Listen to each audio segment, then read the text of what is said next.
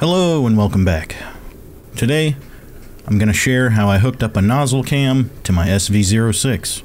Before that, I just want to say that everything I use is listed down in the description if you want to try this out for yourself. However, the camera I used, the endoscope, I'm not sure if there's a major difference in these, but I can't find this specific model that I have anymore.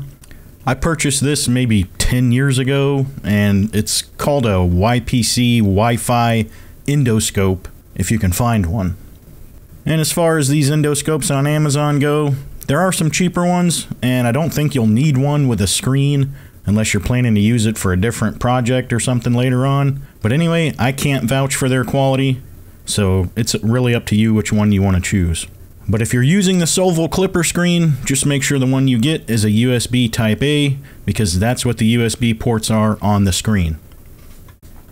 And as you can see, I didn't spend a whole lot of time making the wiring look good here. As it is, it really doesn't bother me. Plus, the cable on the camera is pretty stiff, so there's really only so much you can do, and I'm not trying to win any beauty pageants. I'm for functionality over form here. If you only have the one camera, this should automatically start working when you add a webcam in Mainsail. But if you have two webcams like I do, there's a couple extra steps you're going to have to take. So, let's just jump right into it. Alright, first off, when you plug in the second camera and add the second camera under webcams, you'll probably see two pictures from the same camera. I'm not sure why that happens, but we're going to fix it by going to the Machine tab on the left. In here, I downloaded the Crow's Nest log file by clicking it over here. We can open that up and leave it in the background for now. But next, I made a duplicate of the Crow's Nest config file by right-clicking it and then clicking Duplicate. You can add a date stamp or a time stamp. This is just in case something goes wrong. You can use this to put it back how it was originally. Anyway, after that, I opened the original Crow's Nest config file and copied the whole text from Cam 1 in brackets all the way down to the bottom line.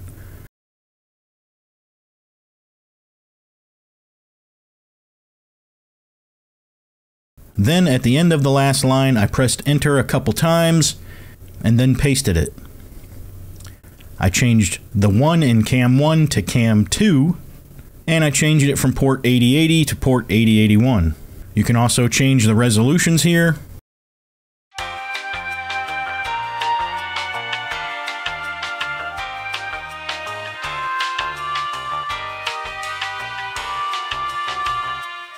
But next I opened up the Crow's Nest log file from earlier and scrolled all the way to the bottom and then back up a little until I saw this line starting with /dev/v41 and the description of the endoscope.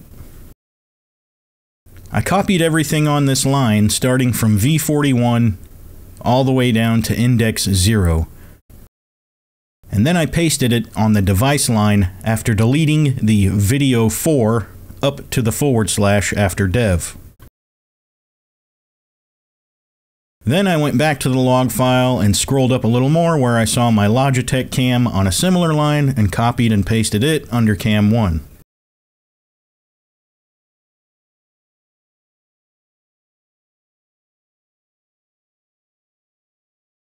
Now if we look here at the top, it tells you that port 8081 equals webcam 2, which means we'll need to change something else to get the camera to work. So we can save the Crow's Nest config and then go to the settings icon up in the top right and down to webcams. If you haven't added the second camera, you can do that now by clicking add webcam at the bottom. In the second camera settings, I added the number 2 after webcam before the / under URL stream and URL snapshot. If it doesn't change right away, come up here and click the power icon and go to reboot. After the reboot, both cameras should be working if you did everything correctly. Okay, and now that I've got both cameras set up, I printed this Nozzle Cam mount from Printables and mounted it on the extruder. After that, I wanted to add a nozzle light because, well, here, I'll just show you.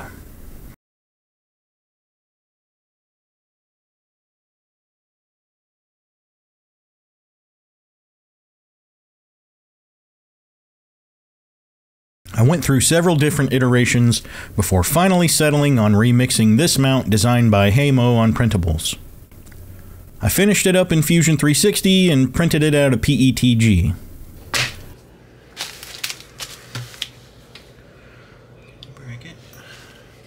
For the LED, I ordered this set of white cob LEDs from Amazon, as well as these 3-pin JST connectors, which they're far more than I'll ever need here. But it is what it is.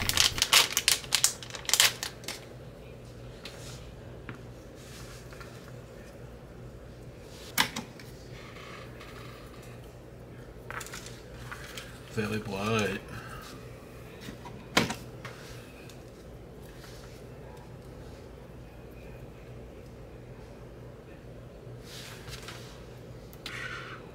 Pretty good. I clipped the LEDs on the first cut line because that's more than enough. Then I clipped the red wire off of the JST plug because it's not needed. Then I just soldered the yellow wire to the positive side of the LED and the black wire to the ground.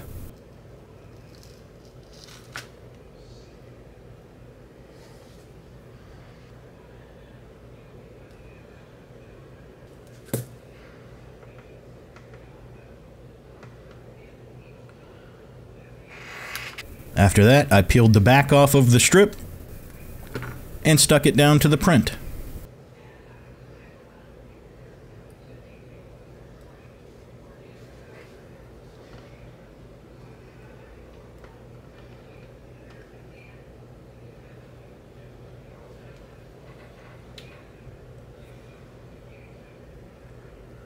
Now, put it on the printer. In order to mount this, I had to remove the 2 lower screws on the face of the extruder.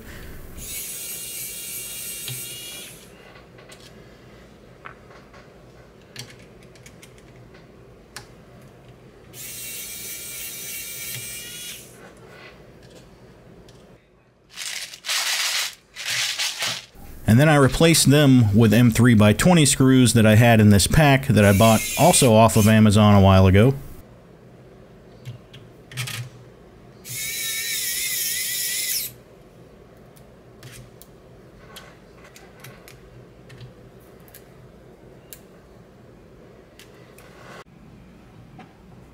After that, I struggled for 15 minutes to try to plug this tiny little plug into the empty spot on the right side of the hot end of the SV06.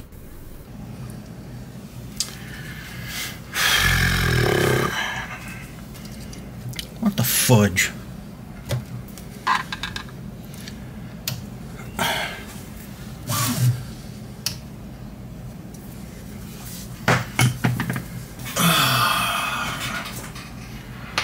I already have a headache.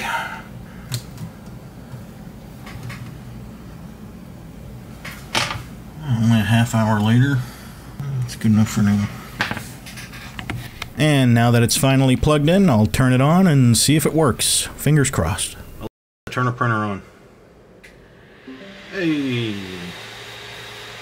She's not gonna interfere with anything. Just turn the can loose.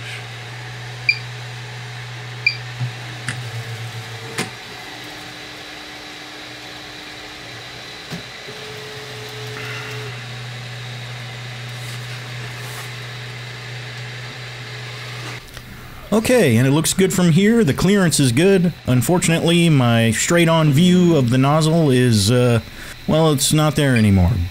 I mean, if I back up, I can kind of see it, but I guess I can just look at the camera anyway. I like looking at the nozzle to make sure there's no clogs or anything. So, again, it is what it is.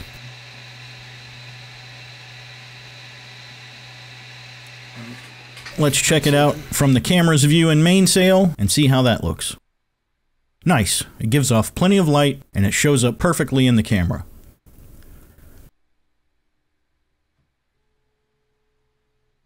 Let's go ahead and print another cube and check out the time lapse and do a quick comparison of before and after the light was added.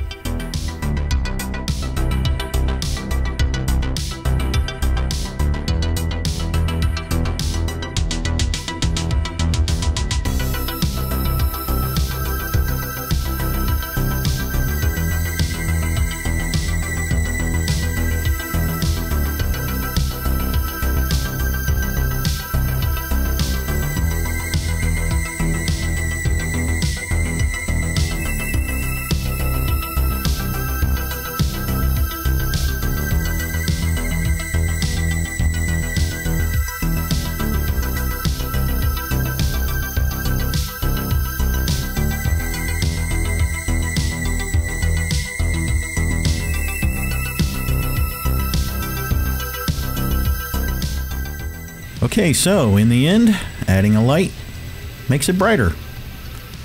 Shocking. Alright, that's all I've got for you today. If you enjoyed the video, leave a thumbs up and consider subscribing if you're not already subscribed. I appreciate you tuning in. Catch you in the next one. And as always, have the best day ever. Let's go ahead and print another cube and check out the timelapse under URL stream and URL snapshot.